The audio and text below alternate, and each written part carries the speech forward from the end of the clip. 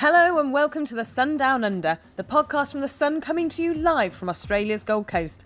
My name's Ellie Henman and I'm The Sun's Showbiz News Editor. So finally, we've got our Jungle King. Sam Thompson was crowned last night. It was a really emotional moment. You could see he was just so overcome. And the fact that Sam did so well because he just loved the show. And I think at the start people thought, oh, he's coming across a bit irritating, but they sort of realised that that's just who Sam is, and he's not annoying. He is just like a Duracell bunny, and he just goes and goes and goes and never stops. I mean, thoroughly deserved. I think it was very sweet when he sort of sat and talked to Ant and Dec and just said, you know, thank you to people. You've made this little boy's dream come true. And you just think Sam is just a huge fan of the show. He never thought he'd get booked to go on it. He did, and it was a hugely, hugely special moment for him. I feel I'm so grateful. Thank you so much.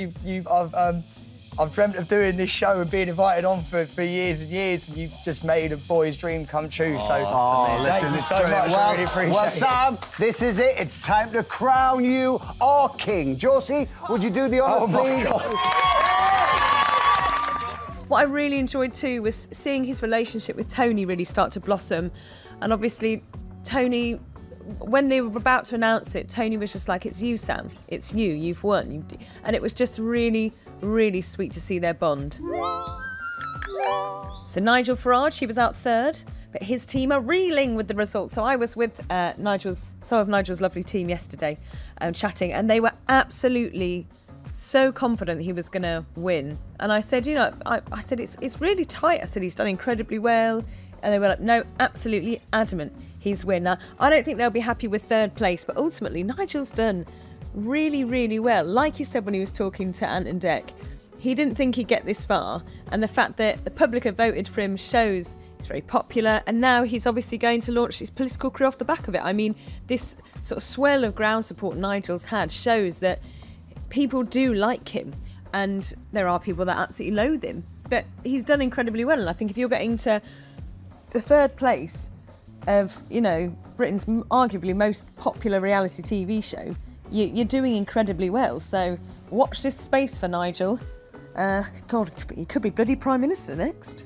I'm absolutely thrilled. OK.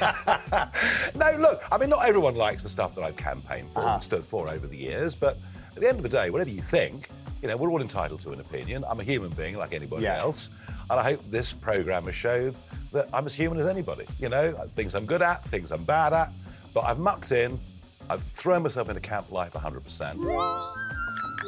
A lovely Danielle Harold. She led the pack yesterday. She went out for a big afternoon out at a really trendy beach club just around the corner from the Marriott. She was there with Rochelle, Marvin, but she did seem to catch one person's eye, Pete Wicks. So not many people will know Pete, but he is best pals of Sam Thompson. So I'm sure, God, they'll be painting the town red tonight. But yes, so Danielle and Pete appeared very cosy. I mean, she's very, very gorgeous. So I'm not surprised he had his eye on her. We got some, you know, someone saw them sort of cuddling, looking very close, having a real sort of lark around. Fred was there. He was on top form. He was just buying trays and trays of shots. Same with Nick Pickard.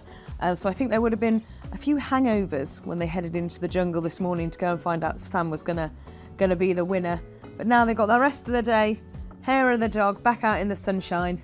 Why not?